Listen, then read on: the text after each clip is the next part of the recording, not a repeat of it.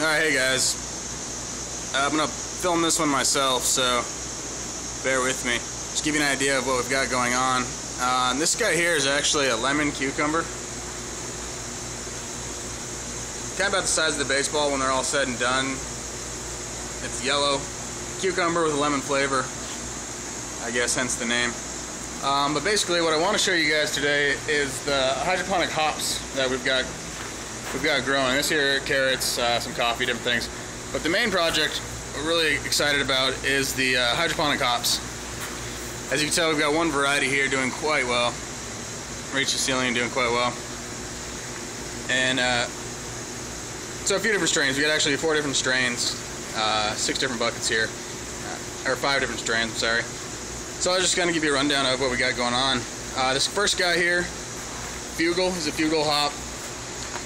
This one we're actually not sure. We might be having virus issues. As you can see some of the modeling on these leaves. You can see the dark circle patches there. That's typically common with a mosaic type variety. So we're really watching these guys. We've had deficiency problems. Nothing in particular, just actually underfeeding these guys immensely. We are at about 1.1, 1.2 for a while. Come to find out that's much too low. Boosted them to 2 and they're really starting to do better. So this guy here is actually a clone off of the Nugget hop. The larger hop here, the one that's doing very well. This here is the Nugget. So that smaller guy was a clone taken here from this plant. Which you can already tell the vigor in that certain pedigree. The clone is actually doing comparably well to some of the other first starts. So yeah, here's the Nugget, and again, it's starting to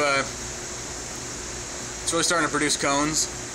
They're much more dense, larger cones, kind of as you go up. The wind's kind of blowing it around here,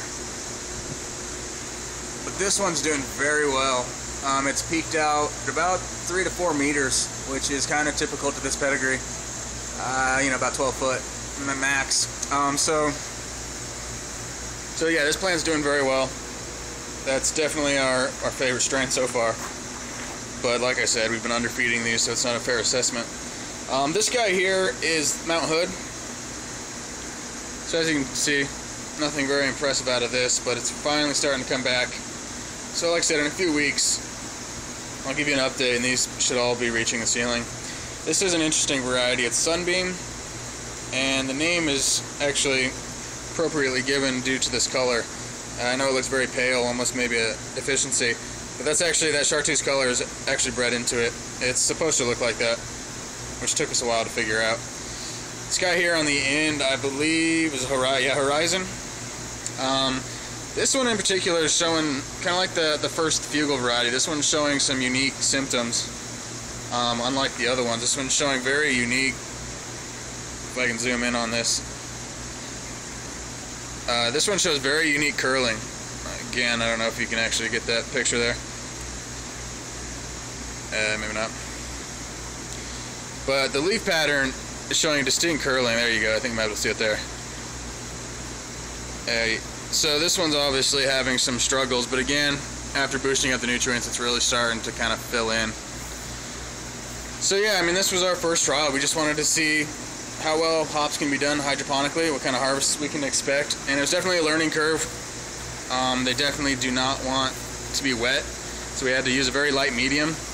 And actually the medium we're using now, it's something we've created, or just threw together, not really created. It's hydrogen, perlite, coconut, there's some bat guano in there, along with some humates, dried seaweed, just different things for a slow release fertilizer. But like we said, we really needed to boost that up, and if we were to do it again, I would probably add much more hydrogen or perlite, something to give it a little bit quicker of drainage. So there you go. That's our hops project, and keep with us, and I'll post an update, kind of how we've gone. And thanks for joining.